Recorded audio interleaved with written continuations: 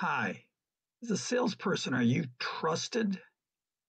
In a recent research article on trust for customers, it was shared that 82% of salespeople cannot be trusted by the public. That's terrible, isn't it? Are you in that group of 82%? Or are you in the group of 18% that are trusted?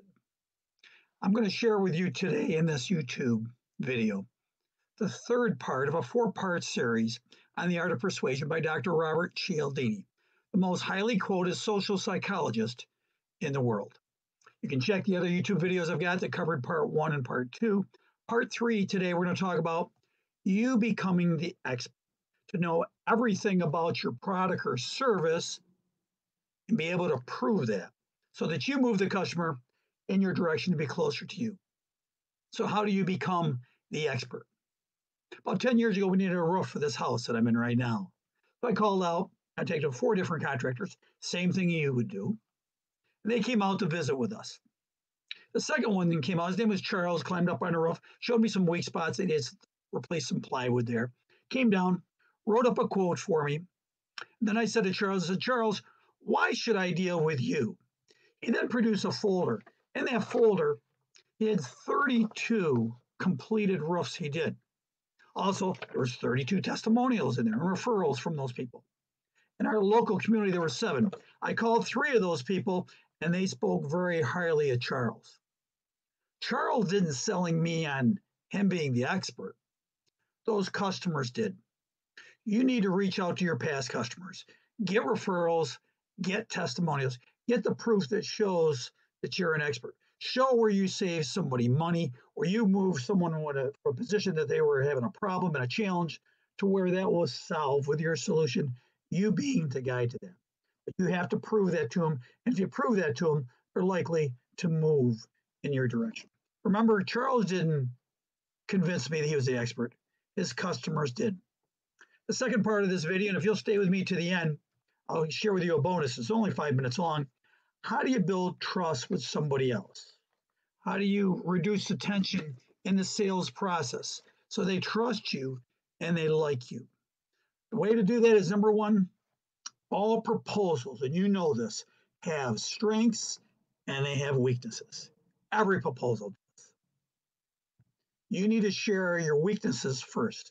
When I first read this went completely against the grain. I thought, why would I want to show the negatives? Nobody wants to hear about the negatives. They'll figure them out themselves, which is the truth. People figure out the negatives themselves. A number of years ago, after I'd read Cialdini's book, in the summer, 4 items ended up in my driveway that I really didn't want to sell. Number 1, I said, let's get rid of the pickup truck because we don't need our RV camper anymore. The kids are grown up. They all have jobs. So I need to sell my pickup truck and a camper. Within a day, my daughter graduated from college. She dropped off her motorcycle. Dad, I don't want it. You're a good salesman. Go sell this. On top of that, good friends of ours are moving down to Myrtle Beach. They dropped off their Hyundai SUV, Santa Fe. I came home one night and it's in the yard. So here I've got to sell 4 things in the beginning of the summer when I've got all this yard work. All I saw was a big pain in the butt. People going around, kicking the tires, arguing about the price, trying to negotiate, and never call me back. I thought, what a hassle. Then I thought about Dr. Robert Cialdini's principles of the negatives, the weak points, and the strong points. So what did I do? I followed his recommendations for strategy. I listed out, number 1, for each of those 4 items, all the negatives, all the weak points. Pickup truck has some scratches.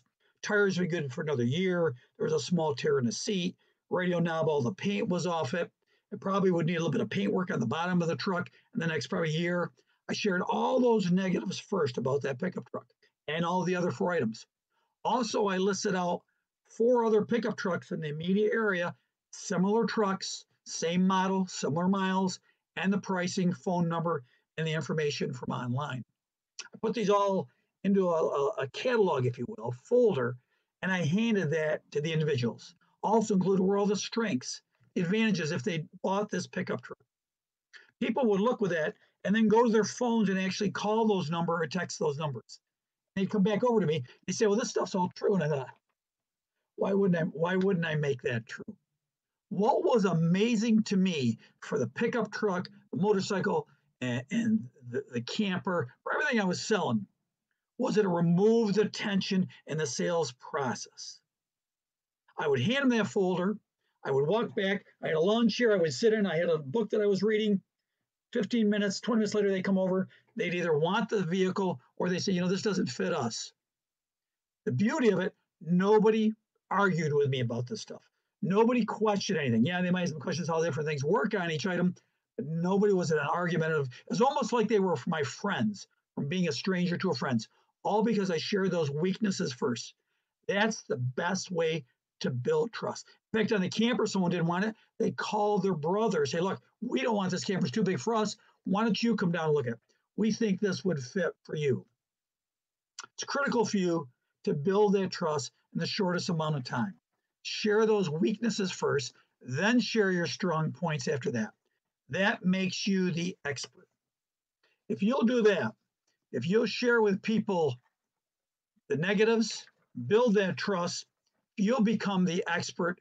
People are more likely to want to do business with you. Thanks for watching today. If you took something from this, please comment, share, send to somebody else. Also, if this seems like too much work for you, that this is too hard for you to deal with, which I can understand that, then please contact me. My phone number here is at the bottom for a free visit. And I'll be glad to go through these strategies with you at no cost, no strings attached. Thanks for watching and good selling.